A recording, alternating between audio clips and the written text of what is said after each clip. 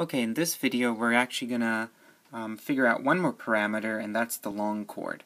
So we know what delta is. Delta is the interior angle, BC is the beginning of curve, EC is the end of curve.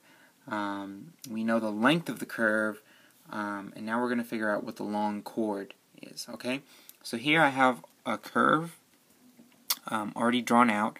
The curve starts here. Oops, it's not drawing. BC, and it ends here at EC, okay? And the distance from BC to LC along this curve is a distance L. I'll call that distance L, okay? And again, the two tangents are drawn, and their intersection point is called PI. Okay? Now, let's actually also draw, let's draw the what would you call this? The radius. Okay, that's actually drawn very poorly. This should be the very center of the circle. Okay, it's not drawn so well. But anyway, you have these distances R. They're both R. Okay, and you know that this angle is delta. And we want to figure out what the long chord is. And remember, a chord is just the straight distance from one point on the circle to another point on the circle. In this case, we want to figure out what the long chord is from BC to EC, always. So we want to figure out what this purple, I don't know if you can see that, it's purple, what that purple distance is. Okay? Now, if we took PI, and remember, these are at right angles. Okay? So if we took PI, we drew this dotted line through delta, we realize that, actually, this purple line is the long chord. Okay? This is the long chord. It's the distance from BC to EC, the straight distance from BC to EC. Okay? And if we did that, we know through geometry that this delta, this angle delta, if we draw a line from the PI to the center of the circle, this angle right here is delta over 2. And this angle right here is delta over 2. Okay? And so that means this long chord is actually divided into 2, LC over 2. They're both the same distance.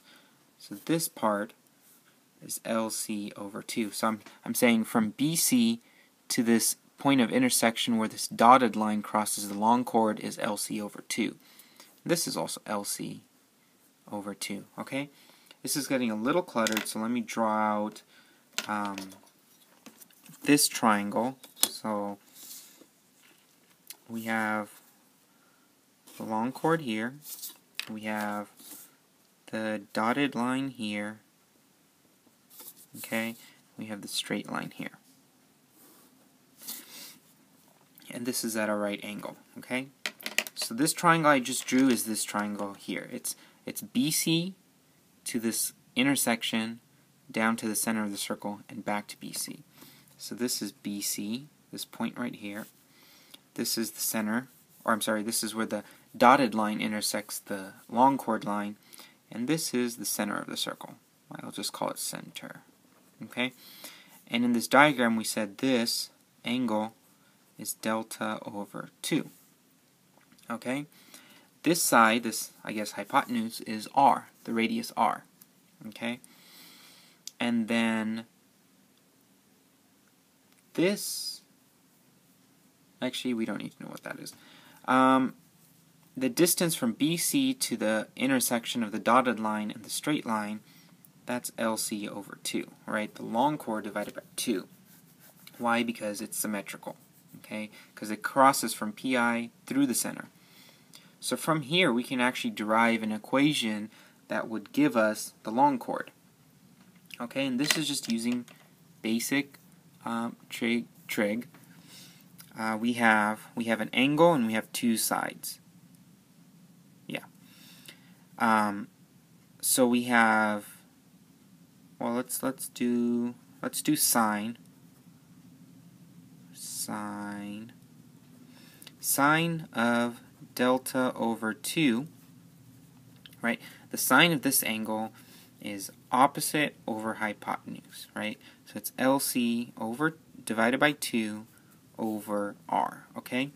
And let's solve for R. Let's bring R to the other side, and we get R sine delta over 2 is equal to LC over 2. Let's bring that 2 over. We get 2R sine delta divided by 2 is equal to long chord. Okay? So now we have an equation for the long chord. If we know the radius of this curve and we know the interior angle, we can figure out what the long chord is. And long chord, remember, is the distance from BC to EC. Okay? Now, there's one more thing on this diagram I want to point out. This angle right here, this angle or this angle, they're the same angle. This angle is actually delta. This angle is the same as this angle. So where these two radius lines intersect, the angle they make, the interior angle they make, is the same as the angle these two tangent lines make. Okay, and let's actually do a proof. Let me draw out one more diagram. It's going to be from BC to the PI to the EC to the center of the circle back to BC. Okay, so I'm going to draw out this little diamond looking shape. Okay, so down here we'll have this, we'll have this, we'll have this, and we'll have this. Okay, and remember, this is the center of the circle. I'm going to call it C, center. That's this dot right here. This right here is delta. Okay, I'm actually going to draw this line. I'm going to draw these out a little bit more, just so we get some, we know what we're looking at. Okay, so here I said this is delta, and we're going to prove that. Okay, remember, these two angles are right angles. Okay, why? Because the tangent line and the radius, they intersect here, and they're right angles here. Okay, so these are right angles. Let's call this angle alpha. Okay, and we're gonna figure out why this delta is equal to this delta. Okay, so the first thing is, let's figure out what alpha is. Okay, alpha is equal to, and you know that the sum of the interior angles of a four-sided polygon is equal to 360. Okay, so it's 360 minus delta minus the two 90-degree angles, so 90 minus 90. Okay, so if you simplify that, you get alpha is equal to, I believe, 180 minus delta. Okay, and if we said this was, well, we know what this is now. We know that this alpha angle is 180 degrees minus delta. And remember that the line from here to here, when it intersects another line, you know that the angle, you know that this angle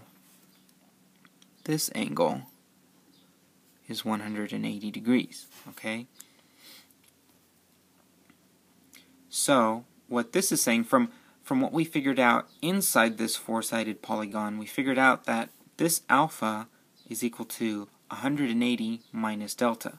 180 minus delta. So if we called this delta, let's call that question mark. We don't know what that is. That's what we're trying to figure out. We can say that alpha is equal to 180, okay, 180 degrees minus alpha. I'm sorry, minus question mark, right? Question mark. So that's this delta, this angle right here.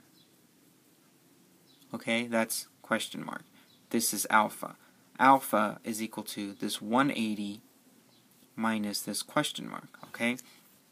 So if we were to set both alphas equal to each other, if we said 180 degrees minus delta is equal to 180 degrees minus question mark, we can see that delta is equal to question mark.